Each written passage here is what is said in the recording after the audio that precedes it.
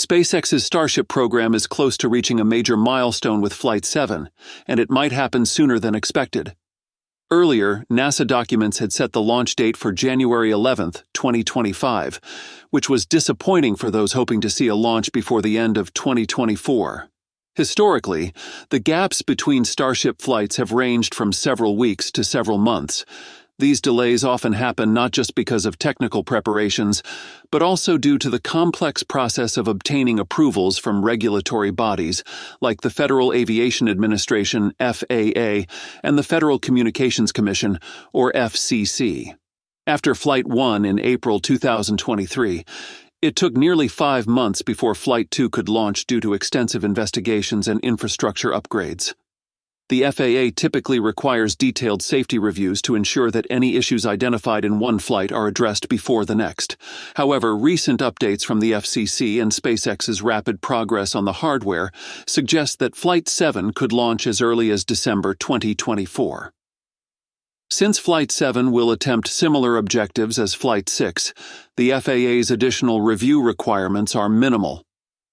On December 4, 2024, the FCC updated SpaceX's launch license for Flight 7. This means there is now a chance for Flight 7 to launch in December 2024. Usually, FCC updates don't get much attention compared to FAA approvals, but in this case, the FCC's decision is crucial. The FAA focuses on safety, making sure launches don't endanger people or the environment. The FCC, on the other hand, deals with communication. During a launch, SpaceX needs to send data back and forth, such as tracking the rocket's position and speed or controlling different parts of the flight. The FCC gives permission to use certain radio frequencies for these communications. Without FCC approval, SpaceX can't legally transmit this data, which means the launch can't happen. Sometimes the FCC delays or denies a launch if the frequencies SpaceX wants to use interfere with other important signals, like those for air traffic, military, or emergency services. For Flight 7, the FCC's recent decision is important because it extends the launch window from December 14, 2024 to June 14, 2025. Since the mission goals are similar to Flight 6, the FAA doesn't need to do another full review, which means the FCC's approval is the main thing allowing the launch to happen sooner. This is why the FCC update makes a December 2024 launch possible, as long as SpaceX's final hardware tests go well. SpaceX has made significant progress on the hardware for Flight 7, and the preparations are moving quickly.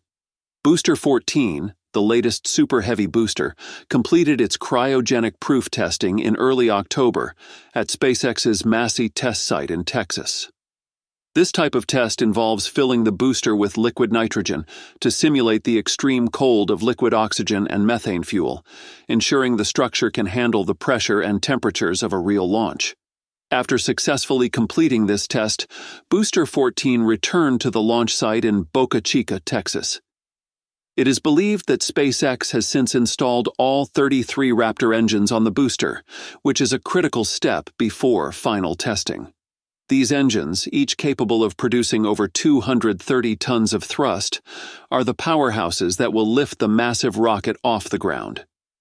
Ship 33, the upper stage of the Starship system, has also made steady progress.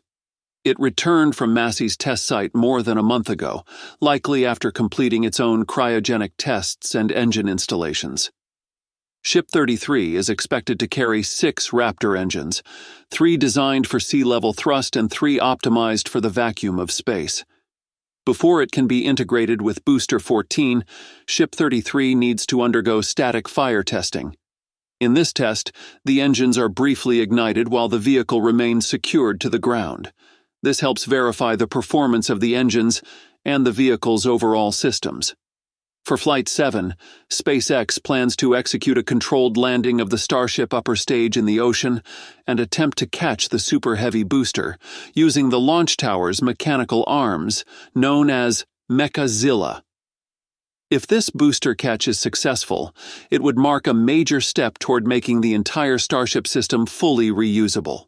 The process of catching the Super Heavy booster involves guiding the massive first stage back to the launch site after separation, using its grid fins to control descent and slow down before attempting the catch. The Mechazilla arms on the launch tower are designed to clasp the booster just above its grid fins, eliminating the need for a traditional landing on legs. This innovative approach, if successful, would simplify ground operations and allow for quicker refurbishment and turnaround between flights. If Flight 7 achieves its goals, it will set the stage for more ambitious attempts in future flights. Depending on how well the booster catch goes, SpaceX may aim to catch both the booster and the Starship upper stage in Flight 8 or another upcoming mission.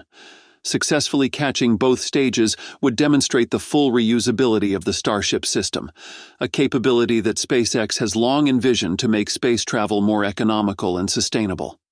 Reusability is key to SpaceX's plan to support high-frequency launches, deliver large payloads, and eventually send humans to Mars. SpaceX is already laying the groundwork for these future missions. Ship 34 and Booster 15 are nearing their final stages of preparation and testing. Ship 34 has completed its structural work and is expected to undergo static fire testing soon.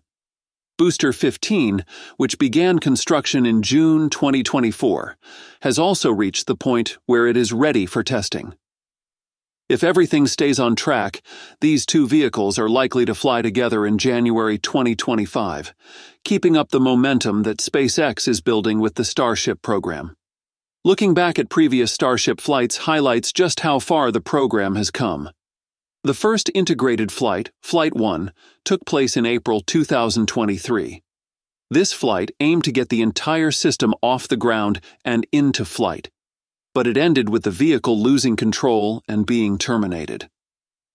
Flight 2 in September 2023 improved on this by successfully separating the Starship and booster stages, though the booster's landing attempt failed.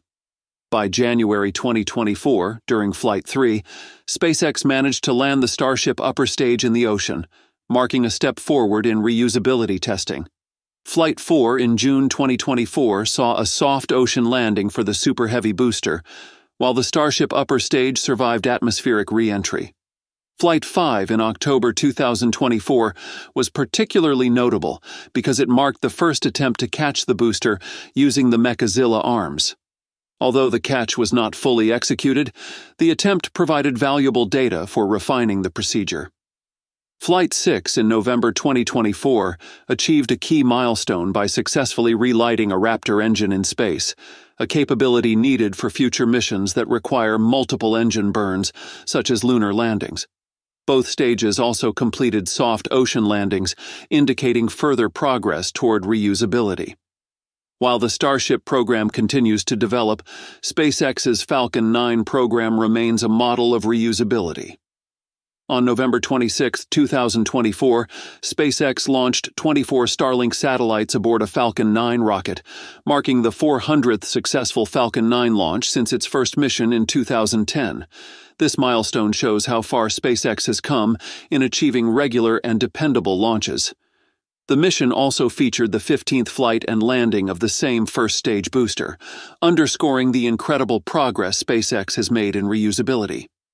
The Falcon 9 program has allowed SpaceX to refine their approach to rocket reusability, lessons they are now applying to the much larger Starship system.